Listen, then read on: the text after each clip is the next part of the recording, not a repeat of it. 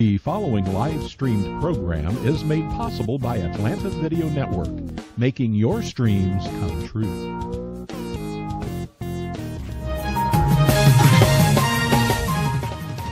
It's time once again for another edition of Talk to Me.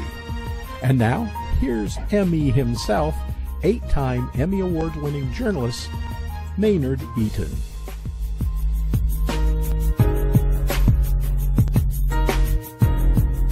Hello, friends, and welcome to this week's edition of Talk to Me.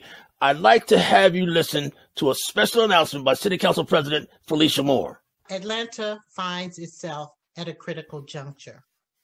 Again, I have heard your voices, and time has come for me to take the next step.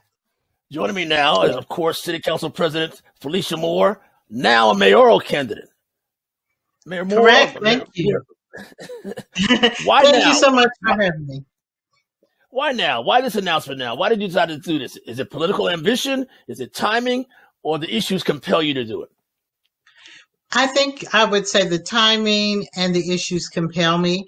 As you know, the mayor was looking to perhaps go into the Biden administration. There was much speculation about that and her help in his successful bid to be president of the United States. And I am the president of council, and our charter says, based on the timing, that I would become the mayor if she had resigned. So I had started very much preparing to be mayor, what I wanted to do, what I wanted to get done, as well as preparing to run for the office. And of course, now she is going to stay in Atlanta, but I believe that the issues have compelled me to move forward because there are things that I want to get done on behalf of the citizens of the city, and they have asked me to consider running because there are issues that they want addressed. You said in your announcement that voters are frustrated. Are they talking to you about that? And what is the source of their frustration, you believe? Yes, they are very frustrated, as well as employees of the city. I seem to be the sounding board for a whole lot of people. They're frustrated about everything. They want to see some action. Now, of course, you know, we've been closed during COVID, so it's made things a little bit more difficult. But there are a lot of things that are not getting attention. So crime is the number one issue in the city, so everybody knows that one. But there are also issues with our fire department. There are issues in our watershed department. There's not a department of the city that doesn't need some attention. People are frustrated with city services, the look of our city. There's just a plethora of issues. And I would add, for me, that I've always been one to look at the city finances. I want to make sure that we're in a good financial position because of COVID. As you well know, Council President Moore, every stroke of a political campaign is strategized. What's your strategy to win this, the best Mayor Bottoms? Well, first of all, I have support across the city.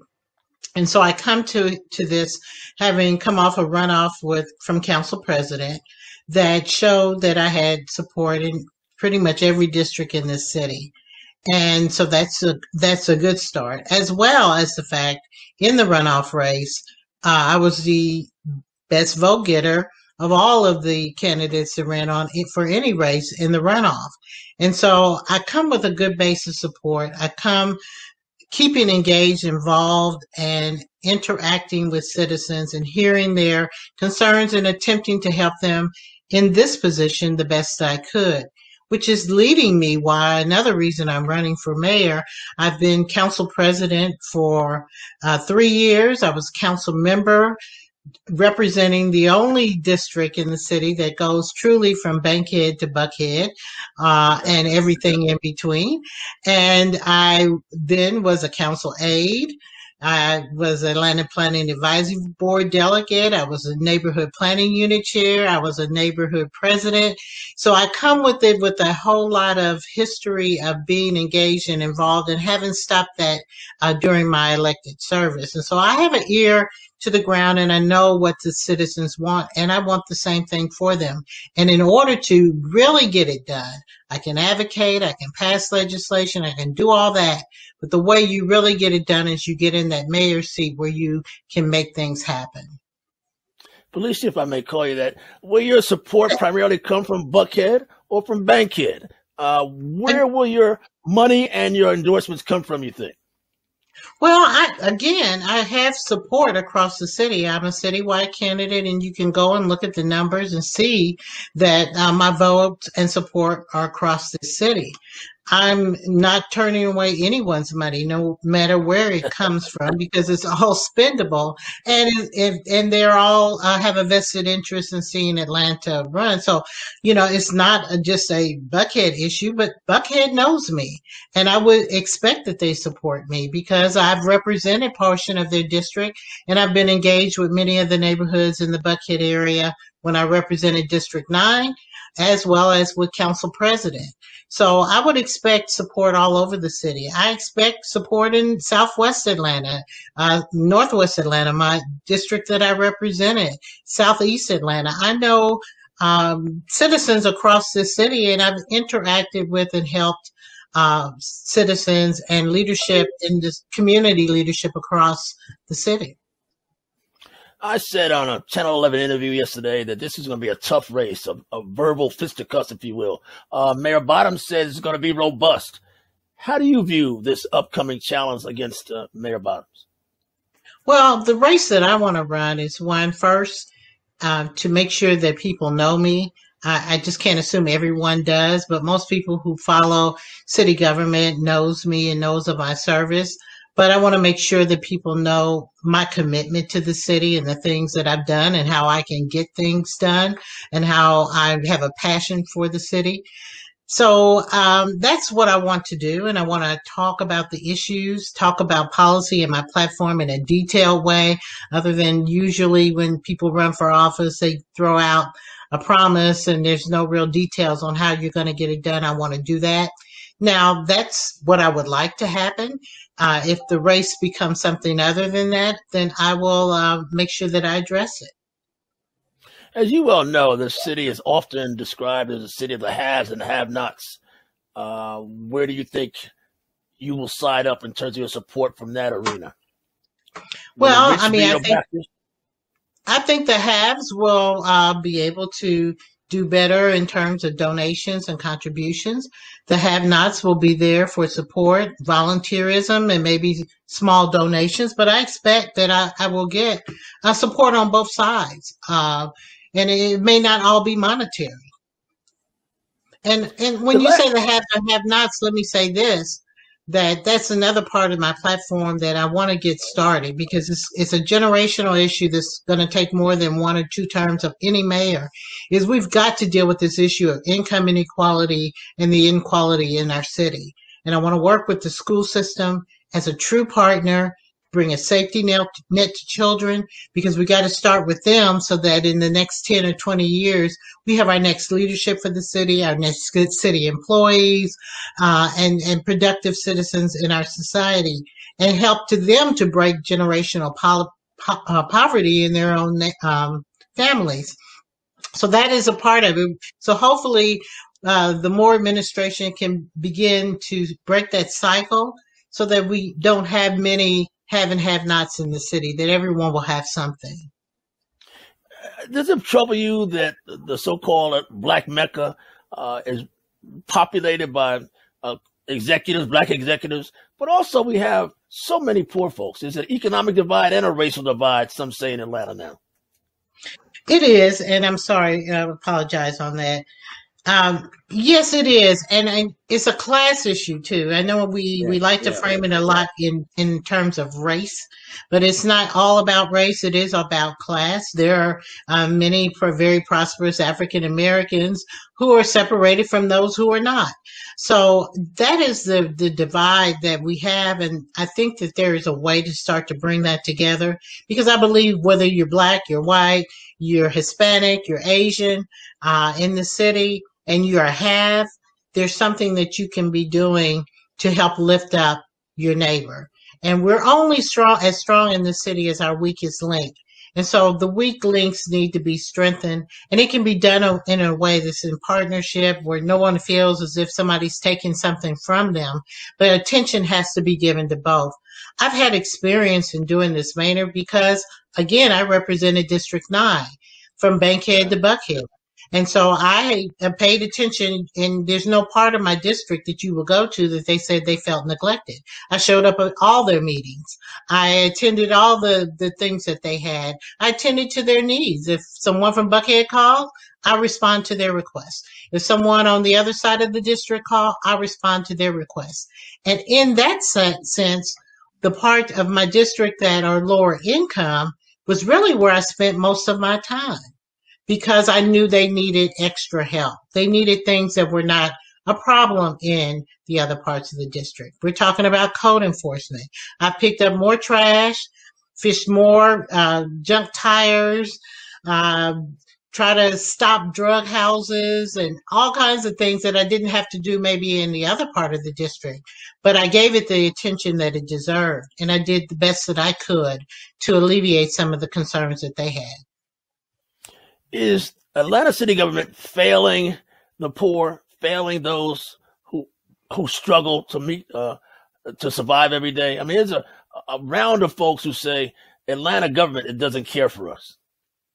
I think that it's not been addressed and has been neglected. I definitely can say that COVID has taught us a lesson, and it has brought to light a lot of the issues that we've dealt with, we've known, but we really probably haven't put the attention to. The unsheltered population, although I had been screaming about the fact that we were going to have an issue with that 3 years ago when I started as president, and had talked to my colleagues across the country, particularly places like Los Angeles, Seattle, where you are seeing just unbelievable scenes of unsheltered population, but we are seeing it here. As well as those who are in poverty and in need. And I think that what has happened, we've got Water Boyz that are out there selling because they're trying to make money. If some of them are bringing it to their families to help ends meet. So I believe now they're not going to be ignored because, our situation right now is such that they're at the forefront. And it's time for us to start to deal with that issue. And I want to get that started. We mentioned the Water Boyz. It harks back to those who suggest crime is rampant in Atlanta. 157 homicides last year, a 58% increase. And you say crime will be one of your number one issues. How do you correct that, ma'am? Well, crime, I have to make a number one issue because it's a number one issue across this city. I will say the media kind of has done us a disservice in the fact that when something happens in the Buckhead area, it gets the attention to the chagrin of the rest of the district, and I can say even in District 9, where they've had ongoing public safety issues that they feel that have not been addressed. And in my administration, everybody's issues are going to be addressed. It's not a one side or the other, because actually we're all one city. So what happens to one happens to us all. And you asked me about the Water Boyz, and I was one to ask that they stop. I put out that message, and then the mayor did direct the police to do the same thing. And I want to say that they've been around for, I know, at least 10 years. When I was District 9 council member, the most concern I had about them were the boys on the corner had trash everywhere. And I'd just go talk to them, tell them, hey, you got to pick up this trash. People are complaining. They would do it. It was no issue. When COVID hit, more kids started to participate in it because they saw that there was a moneymaker. It was a way for them to make money. And then it became a bit aggressive, a lot aggressive. And in some cases, violence, where, you've had people shot, people robbed, and other things that you've seen some of the videos. I just believe in having high expectations. So if you raise the level of expectations, people rise to it. And so what we need to do is, one, after COVID, immediately get our recreation centers back open. That was one thing. The kids didn't have anything to do. Hopefully they'll be able to get back to school so they won't be on the street all the time. And then we need to go back to our workforce development agency and see if we can bring back the summer program for kids. I remember many years when I was at City Hall, there would be young adults and kids at City Hall. Kids want to make money these days, and we've got Right, to find a right. way to incentivize them and let them make money legally. So when we say here's an opportunity, we have to provide the opportunity for them to be able to have, and then those who don't want to take advantage of that opportunity, we have to let them know you can't sell water. And I hear people who criticize me when I said don't let them do it. It's only because it's really a big safety concern right now. But there was a task force that was generated by the mayor's office. I just think that there were some good ideas in there. Right now, we just need execution, and we need to get these things done. But isn't that, yes, you have received some criticism, but isn't the root of the issue the lack of funds, the lack of money, poverty? Isn't that what's really driving this Water Boyz and other situations, other crises like that? I think that it is for some, and probably a majority of them. They are. I mean, let me just tell you, it's very lucrative. People think that they're just selling a bottle of water and getting $1. People will give them $20 or $100, and they may not even take the water. So they're getting a lot of money. They're making probably $300 to $400 a day. That's pretty lucrative. I don't think the city can match that in terms of giving them income, but many of them are taking it home and they're making ends meet. And that is why, in my administration, not only do I want to look to what can we do for the youth, but we also need to look at how we can uplift families, uplift single mothers, get them into jobs, get them so that they can make the money that they need to be able to help their family, so they wouldn't have to rely on, $100 or $200 a kid may make out selling water on the street. You mentioned during your announcement that this race is against crime, inequality, and corruption. What do you mean by corruption? Well, as you know, we've had an ominous cloud hanging over city government for about 4 years now, and there are still ongoing investigations and probes. There are indictments that are out there. There are trials yet to be had, and there'll probably be more indictments to come. And so we don't know the total breadth of what happened in the corruption investigation until the U.S. Attorney's Office moves on some of those, which I wish they will do quickly, so that we can start to deal with those issues, find ways to make sure it doesn't happen again, and then be able to heal the city and move on to gaining public trust. You are a political scholar. You know politics inside and out. You know city government inside and out. Is Atlanta City Hall corrupt? I would say that there is a culture of corruption at City Hall, and corruption in that term. And I will say that over time, that has also filtered to how people operate in the departments. And that goes from a leadership standpoint. And that's why I said in my speech, and I will be saying as mayor, that there's no room for that here.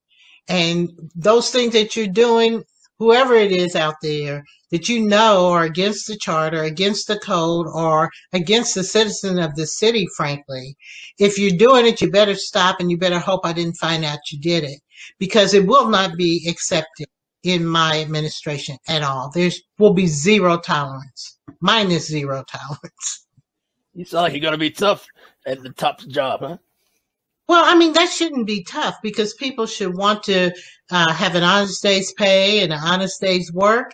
They should be wanting to work on behalf of the citizens of the city. They should want to safeguard the money that comes in the city and not misuse it. Because, see, this is what happens, Maynard. When you have a corrupt government and money is spent on things or that they're not supposed to, then we can't provide water. We can't provide money to help the Water Boyz. We can't provide programs and services to help someone who has income insecurity. It stops us from being able to do the things that we know that we need to do for our city. It's a theft of our city resources and even our city reputation. And that's why it will not be tolerated in my administration. And if that's called tough, you haven't seen me yet if I hear that it's happening when I'm mayor of the city. Wow. Finally, Council President Moore. The last 5 city council presidents before you have unsuccessfully run for mayor. What will make your bid different, man? Because I'm going to win. You know, history is made every day, and so no city council president has won until one wins, and I intend to be that council president. I'll break that ceiling. Good luck, and as you said in your press conference, also, Atlanta deserves more. Is that your phrase? It wants more, it needs more, and it certainly deserves more than we have, and I intend to bring it to the citizen of the city. President Moore, good luck and God bless you. Thank you for joining us. This has been Thank you so much for having me. Thank you.